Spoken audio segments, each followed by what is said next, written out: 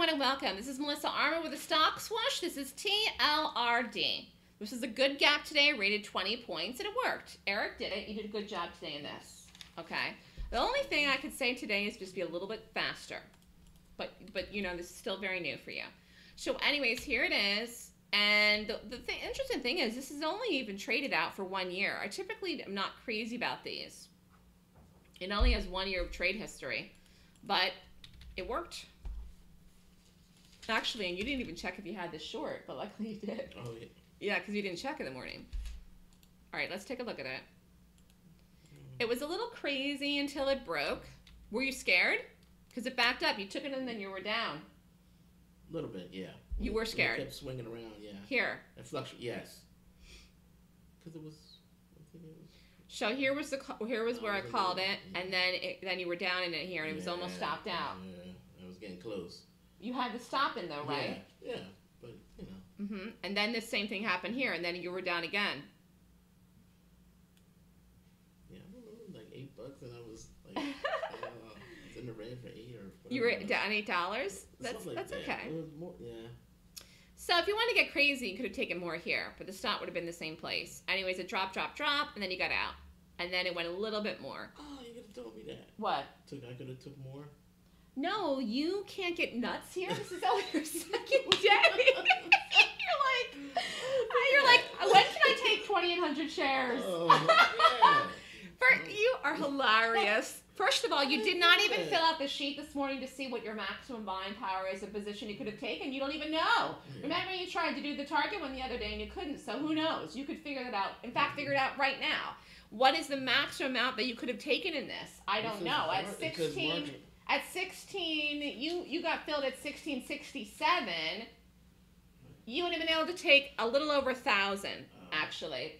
Okay. And you took how many? How many did you take? 400. Yeah, so you would have been able to take maybe like 1,100 or something like that. Okay. But if you don't even have that figured out, you're really doing all of that in your head as well, besides the position sizing of the stop. So, you know, again, on the sheet in the morning, number of shares, quantity, you can figure out what you're allowed to take. It's more important. 1766. Huh? Cash buying power. Yeah, you could have taken at least 1,000. Okay. You know? Yeah. Anyways, the point is, you did your right size for your risk with the dollars and cents. If the trade had stopped, yeah. You don't max out your trade. You're like, let me max out my buying power. That's what you would have been doing here, because the bottom line is the stop couldn't be lowered. Yeah. You would have had to keep the stop the same, just to stay in it, and it was bouncing. Some people said they did chicken exits, which is fine. They trade like that. They scalp, they get out here and here and then here. But I felt like it was going to work. I felt like it was good. It was good. It was good. It was good. Typical traders, though, look to buy these things in here, and then they're stopped out here when you get the flush. Traders like to buy these again for the gap fills, similar to the urban, what people like to do. But you see here, the consistency is you rate the gap. It rates well. You follow the trade. You take it when it sets up, and you do it.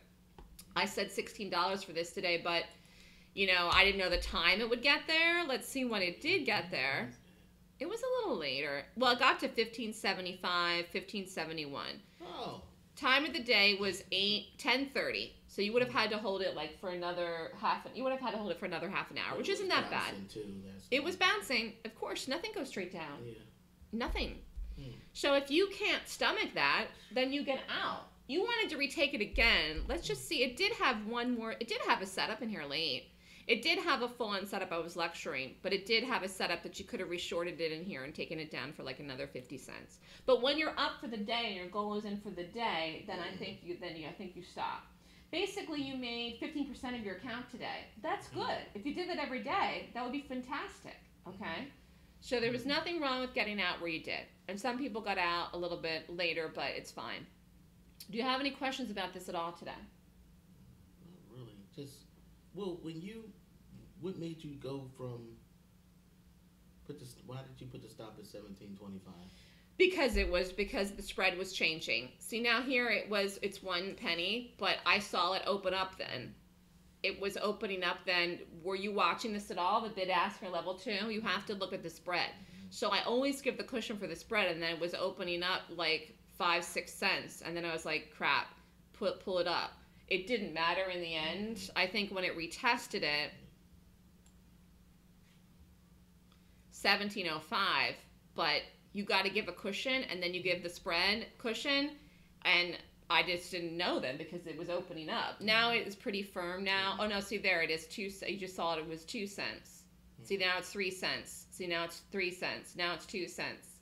But it was like going 5 cents, 6 cents then after we were in it, and then I was like, boom, and then gave a little cushion.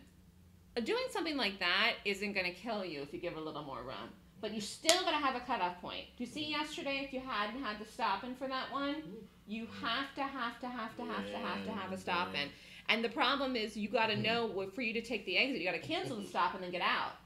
And you got to be able to do that fast enough. Because what if it doesn't go? You think it's going to get out. I'm glad you reminded me because I reminded you of what? What? I there for a minute. What? You didn't put the stop in? No, or what? to cancel the stop and then hit short. Oh. Yeah, I was like. Well, you got to remember that. That's important. Yeah. Woo. So this was a good one today. You did a great job. And we'll probably get a good one tomorrow. The only thing is, literally, you did a good job flipping to have this up today because Staples was the one we were originally watching, and I said just have this up and you'll be fine. But this really did end up working out, and the Staples did not. In fact, let's look quickly at the Staples. Wow, was this really crazy today? Let's see.